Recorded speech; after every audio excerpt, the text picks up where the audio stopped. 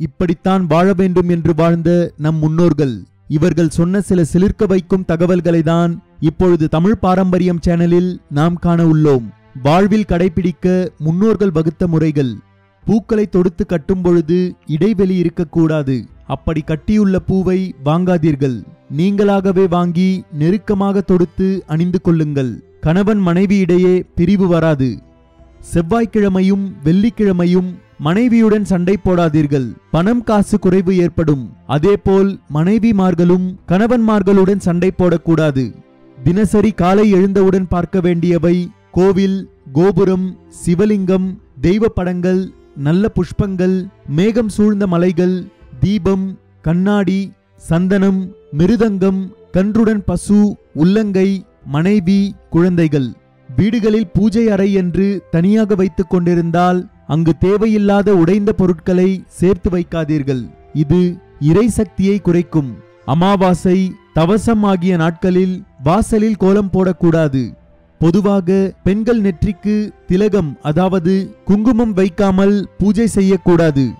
பெண்கள் பூசணிக்காய் உடைத்தல் கூடாது. இரு கைகளால் தலையை சொரிதல் ஆகாது. பிரசவ காலங்களில் கர்ப்பிணி பெண்கள் தேங்காய் உடைத்தல் கூடாது. வீட்டின் நிலைகள் அதாவது வாசற்கால்களில் குங்குமம், மஞ்சள் வைக்க வேண்டும். இதனால் தீய சக்திகளும் விஷப்பூச்சிகளும் வீட்டிற்குள் வராது. நெய், விளக்கு எண்ணெய், வேப்ப எண்ணெய், இலுப்பை எண்ணெய், தேங்காய் எண்ணெய் இவை 5 கலந்து ஊற்றி 48 நாட்கள் விளக்கேற்றி பூஜை செய்தால் தேவியின் அருளும் மந்திர சக்தியும் கிடைக்கும். ஏற்றிய விளக்கிலிருந்து கற்பூரத்தையோ ஊதுபத்தியையோ ஏற்றக்கூடாது. வீட்டில் பூஜை அறையில் தெய்வ படங்களுடன் மறைந்த மூதாதையர் படத்தை சேர்க்காமல் தனியாக வைத்து வணங்கினால் சிறந்த பலன் கிடைக்கும். சனி பகவானுக்கு வீட்டில் எவ்விளக்கும் ஏற்றக்கூடாது.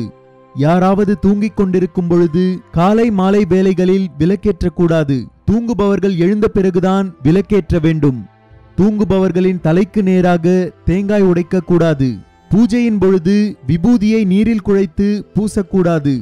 தீட்சை பெற்றவர்கள் மட்டுமே விபூதியை நீரில் குழைத்து பூசலாம். பூஜை அறையில் வழிபாடு முடிந்ததும் இடது நாசியில் சுவாசம் இருக்கும் பொழுது பெண்கள் குங்குமம் இட்டுக் கொண்டால் மாங்கல்ய விருத்தி ஏற்படும். விரத தினத்தில் தாம்பூலம் தரித்தல், பகல் உறக்கம், தாம்பத்திய உறவு, சண்டையிடுதல் கூடாது. ஈர உடையுடனும் ஓராடையுடனும் தலை குடுமியை முடியாமலும் தலையிலும் தோளிலும் துணியை போட்டுக்கொண்டோ கட்டிக்கொண்டோ வழிபாடு செய்யக்கூடாது. தேங்காய் 2க்கு மேற்பட்ட துண்டுகளாக உடைந்தால் அதை தெய்வத்திற்கு நிவேதனம் செய்யக்கூடாது. புழுங்கல் அரிசியால் சமைக்கப்பட்ட உணவை தெய்வங்களுக்கு நிவேதனம் செய்யக்கூடாது. மேலும் இது போன்று தமிழ் சார்ந்த பல வரலாற்று தகவல்களை தெரிந்து கொள்ள தமிழ் பாரம்பரியம் சேனலை சப்ஸ்கிரைப் பண்ணுங்க.